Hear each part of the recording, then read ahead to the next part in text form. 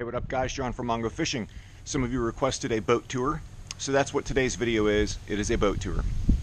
This is my 2017 17.5 foot Lowe Stinger 175. So let's go through it. Alright, so up on the bow I got a Minn Kota Edge trolling motor, 45 foot-pound trolling motor. Certainly not the strongest, but it gets the job done. My electronics up here, I have a Lowrance Hook series. It's the Hook 7, so Hook being the series, 7 being the size screen, 7-inch screen. It has down imaging on it, and of course mapping and regular sonar, but down imaging is the big thing on that. This random little bag right here is what I keep that stuff in, so that's normally in the house. You wouldn't normally see that here. Recessed foot plate for the trolling motor, so it's not up here getting in the way. So hole there, hole here, hole here. Those are for different seating positions. You can put the seats. Here's just the, imagine the seat being on there, but jam a seat there, there, or there. And it's perfect for pulling up on some cypress trees and crappie fishing or something like that. So let's go to compartments. So this compartment right here is just a really big storage compartment. It actually goes all the way up to the bow. It's where I keep spare life jackets and throw cushions. Sometimes I'll put tackle in there, but since I normally keep my tackle in the garage, so if it's going to have tackle in it, it's stuff that I load out prior to going fishing. I also have this little light switch. I have a little light switch. This is a removable light, LED. Use it to light anything up. If I'm night fishing or whatever like that, I can use it. And then it just velcros back on. That's where I keep that. Right here, I left it stock so you can see how it comes stock. So this is a 24 or 25 gallon live well. It's actually a really big live well. It's not very deep, it's only a foot or so deep, but it goes really far. I mean, you can take the minnow bucket out and this thing goes from basically right here all the way across. It's a good 3.5 to 4 feet long. It's really big live well, but it comes with 2 minnow buckets, this one right here, and then there's a matching live well in the rear of the boat. And so that's for that. If you wanted to do some crappie fishing or whatever, you got minnow buckets that you keep alive with your live well. So let's go over here to rod storage. I don't use my rod storage locker for rod storage, but here's your rod locker. Inside, again, keeping this stock so you can see, this is the buckets.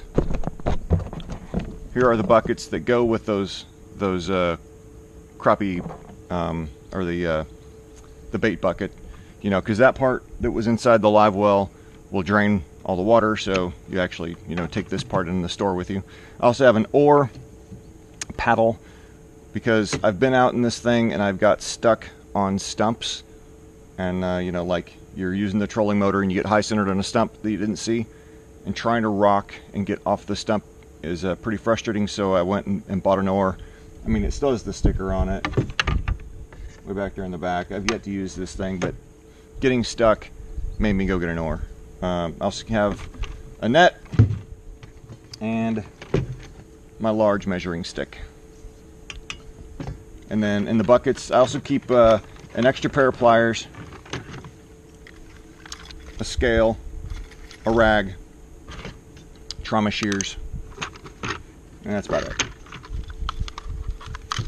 So those stay in there.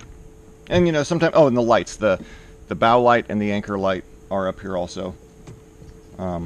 Sometimes I'll pull those out and put those someplace else, but that's where they stay most of the time.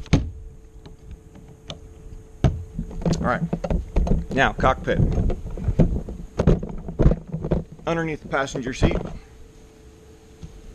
you have storage there. I don't keep anything there, but if I wanted to, I could. There's storage there. Goes from this all the way over. Underneath the driver's seat, storage again.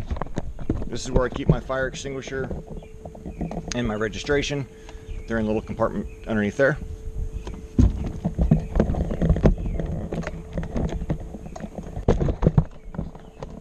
All right, electronics up here.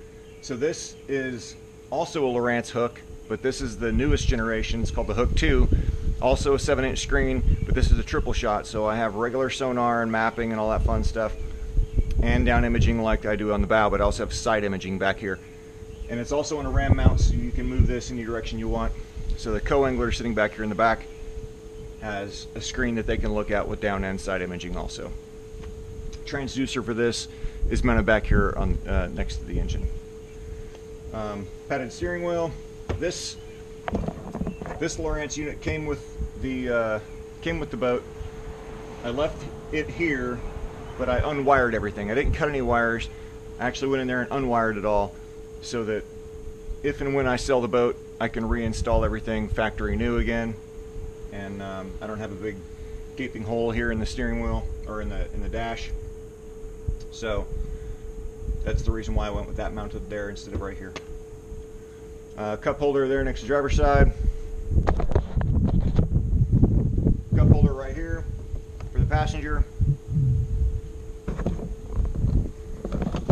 And then the passenger has that same 25-gallon live well that I have up on the bow. So there's one back here in the back.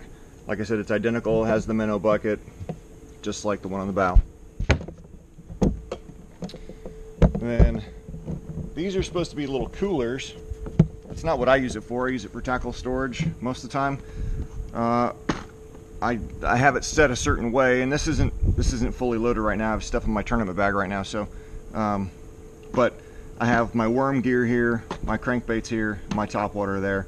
So from sitting here in this position, closest to your feet, you know, the feet are on the bottom of your body, so bottom, middle, top, and that's just how I remember. So if I have this loaded out and my dad's sitting here in the back and I want a topwater bait, I can tell him to open the compartment and grab a topwater. He knows where my topwater boxes are. Same thing on the other side, except for now I have it with regular like crappie jigs and stuff like that, and then some soft plastics in the middle that's underneath that hand towel, and then my frog box. All right, let's climb down real quick. All right, down here, battery box. There's dual batteries and an onboard charging system underneath this, along with the 19-gallon gas tank is right there. And then the motor is a 60-horse Mercury 4-stroke. It's not a big engine, but I don't need a big engine. It's a small boat. I think this thing maxes out at a 75 horse, so having a 60 is more than enough. I can get up and do 30 or 35, no problem. So, and then what's underneath the cowling? If I can take the cowling off. Here we go.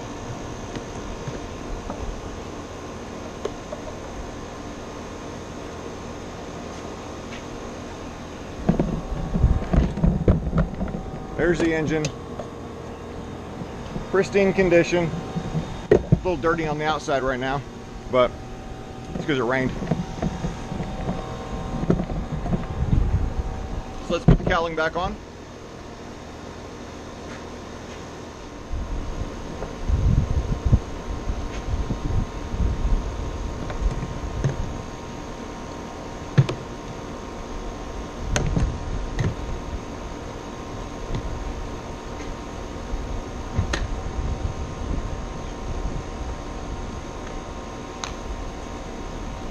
Alright, cowling's mounted.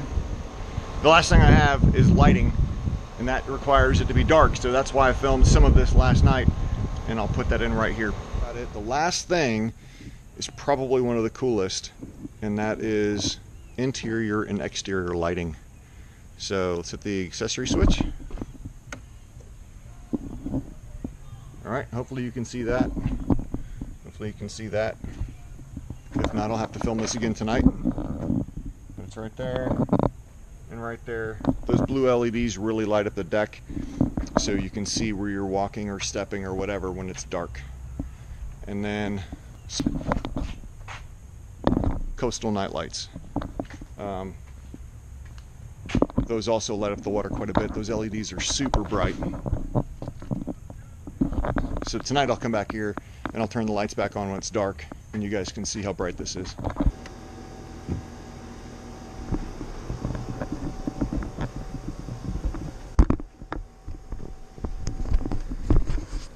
Should be able to see me now.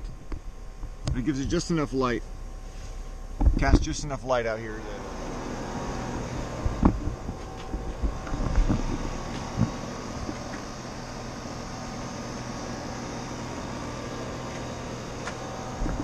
that's it, guys.